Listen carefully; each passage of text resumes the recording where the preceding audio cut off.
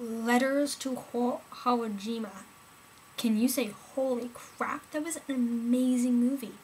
It was amazing. The characters, the acting, the set, the lighting, the frames, everything was just perfect. I loved this movie. I would completely recommend it. I love the acting of Ken Wanatia, the general, and okay, I'm not even trying to pronounce the other guy's name, but they were both amazing actors. I was so drawn in by their issues and problems and lives at home. I felt so terrible. It just kind of shows you this movie. I can't say enough about the acting. The acting was above par, definitely.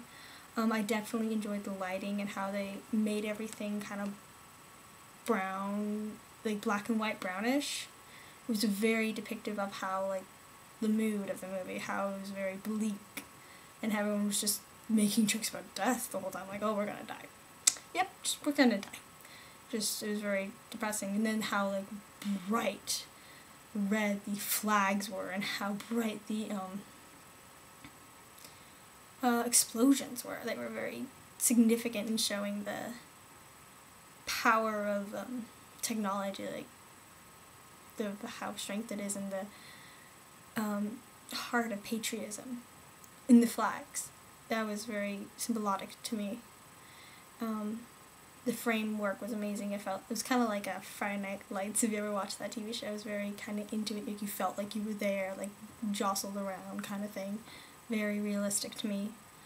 Overall, I would definitely recommend this movie to really pretty much anyone who's mature enough to see it, because if you're, 13, 12, under that age, you probably don't understand it, and you probably just get grossed up at blood. It's very mature movie, so make sure your kids are old enough to see it.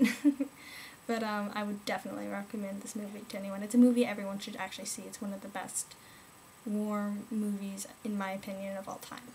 It's very insightful. That was my view.